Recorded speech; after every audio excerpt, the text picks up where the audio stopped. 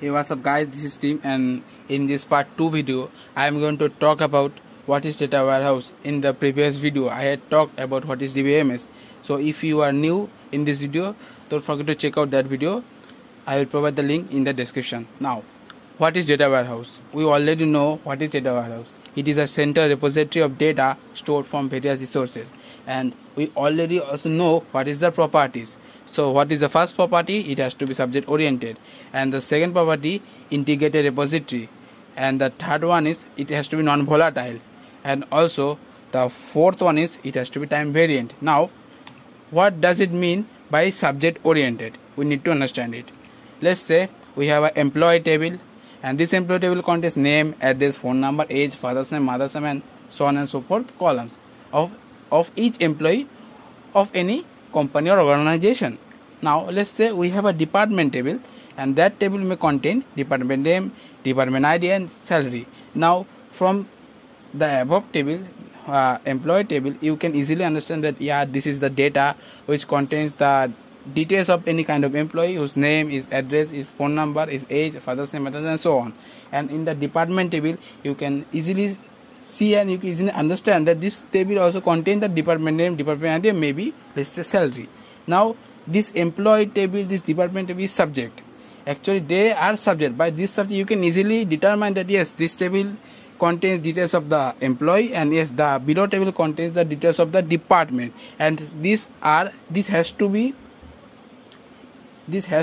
obviously maintained by the property of DBMS, data warehouse. In data warehouse it has to be done.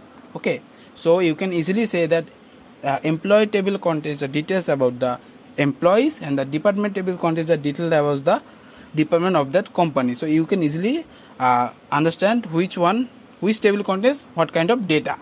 So the next one is integrated repository. Now what does it mean by that? Like, let's say we have a data warehouse.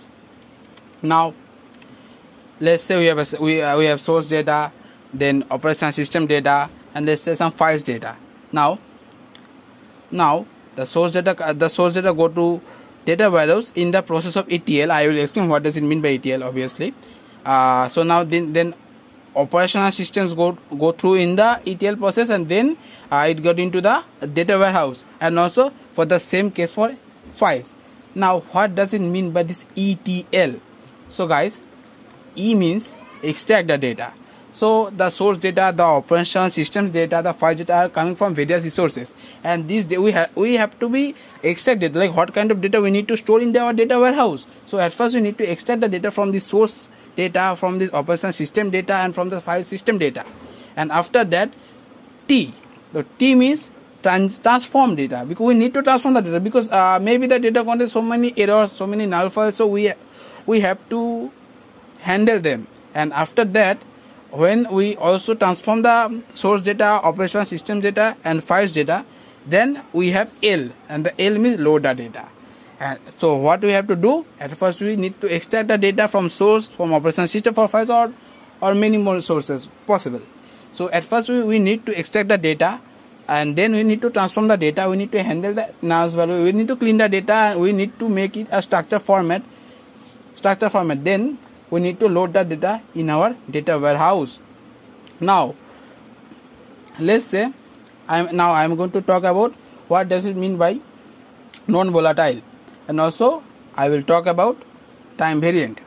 Now let's say we have an employee table, and that table contains name, address, salary, age, father's name, mother's name, and so on and so forth, columns. So now let's say we do want to change the salary 25,000 to 12,000 without any kind of intention. We can't do it, because without any kind of valid reason, why do we change the salary of any kind of employee? So this means is actually we can't do that. So this means it has to be non-volatile. Without any valid reason, we cannot change the salary of the employee. And the last property, the data has to be historical data, because actually why we are using data warehouse?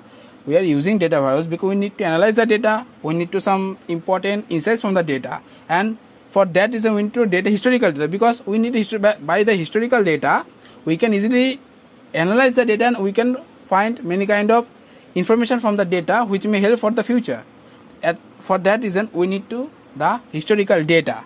So I hope this video helped to understand about what is data warehouse, and I thank you guys for watching this video. And then in the next video I am going to talk about dimensional modeling. So guys, thank you for watching this video, and I will see you in the next video. And don't forget to subscribe our YouTube channel and press the bell, because when I upload new videos you get notified.